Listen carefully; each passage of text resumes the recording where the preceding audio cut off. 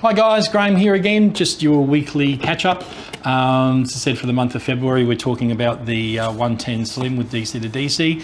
And the first week I talked about the setting up of the DC. The second week was about the BMS output side, I should say, and the internal circuit breaker and fuse built in. So this week I just wanted to touch on the BMS itself. So the BMS is all hand built here, as is the battery locally in Brisbane in Australia. So it's a local business that we've got here setting up and building these batteries. And the BMS is built here. It was designed, engineered and built here as well for Australian purposes. It's not something that just comes as a uniform board from overseas that everyone just puts into their batteries and wires it up. We've actually had it made specifically for the conditions over here. It's a lot heavier, robust, aluminium backed unit. And all conformed on the board, all MOSFET as well, so no actual moving parts in that regards.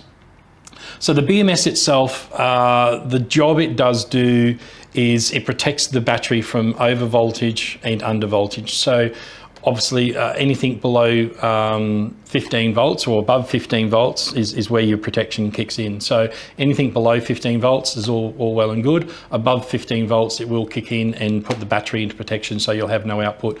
Obviously, generally, you don't normally get over 15 volts out of anything. You won't out of a DC to DC or a battery charger or anything like that if it's all set up correctly. But if something does spike, it's just there to protect it, and it shuts it down. So, and then once it reverts back to normal, it'll kick back in. It also does that for a safety guard for lower protection as well. So you'll find that the BMS will shut the battery down at 10.5 volts. Once it does do that, with the built-in DC to DC, if you started the car back up, it will just fire back up and start charging again.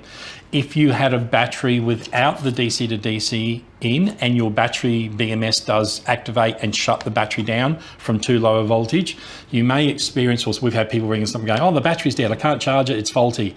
It's not. All BMS's jobs are there to do is protect the battery, and if it does get to a critical low, it shuts the battery down. What happens is, with a lot of aftermarket chargers, whether it be aftermarket DC to DC or an external AC charger, if you connect it to a battery and that charger doesn't see a load from the battery, it won't output anything. So even though the battery charger can be on, it won't actually output. So people think it's the battery not accepting a charge. It's actually the opposite way around. It's the fact that because there's no charge in the battery charger that's trying to supply charge to it doesn't know it's connected to a battery. So a safety feature, it shuts down. You don't want to go plugging in a 30 amp charger into your 240 volt and then just have the leads hanging around on the outside and having, you know, the possibility of that much power hanging around. If it touches on a metal bench or they arc together, it causes a big spark and can short things out. So therefore then, if it's not connected to a battery and it doesn't see a load, it doesn't think that it's on. So in that case, you have to fool the charger into thinking it's connected to a battery. So you may need a little small battery device to put across it and do so. But that's the advantage of this unit with the DC built in. You don't have to do that. It automatically fires it up. So the BMS, as I said, will shut it down at 10.5 and also above 15 volts. So that's the circuit protection.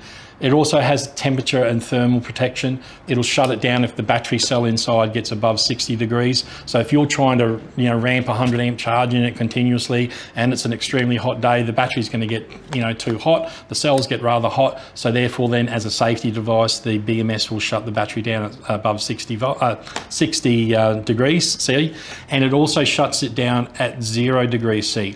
Now, it only shuts it down at 0 degrees C when it's charging. You can still use the battery down to below 20 degrees to pull power out of it. You just can't put charge back into it until it gets above ambient 0 degrees temperature. So generally anywhere between 0 and 5 degrees, you'll find the BMS will then reactivate and allow charge to go through to the battery. So that's just a safety device so that you don't have something that's, you know, virtually frozen inside and then you try and shock it and put a whole heap of current and voltage straight into it. It just like really shocks it. It's like going and pouring, you know, boiling hot water onto your windscreen of your car when it's got ice on it. Yes, it'll melt the ice, but more than likely it'll crack your windscreen because it'll just shatter because you're taking it from one element to the next element too quickly. So that's the job of the thermal protection for over temperature and under temperature.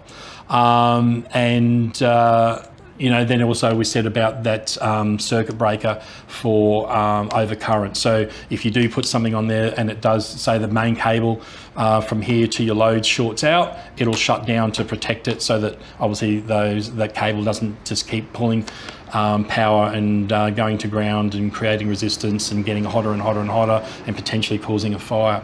So it'll shut the device down in doing so. Or if you try and pull, put a 2000 watt inverter onto it and pull 150 amps through it, and the BMS is only capable of 100 amps, it'll just shut it down. So that's the job of the BMS. So it's protecting the battery, and it is an expensive piece of kit, and you want to protect those. So that's what the BMS's job is there to do. But it also protects the battery as well as the environment that's in, whether it be in your caravan or your car, trailer or boat or whatever.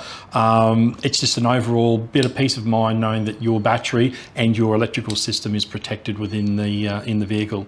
So there you go. There's a little bit more information about our BMS that we run in our batteries. Hopefully that's giving you a little bit more insight. And until next time, see you then.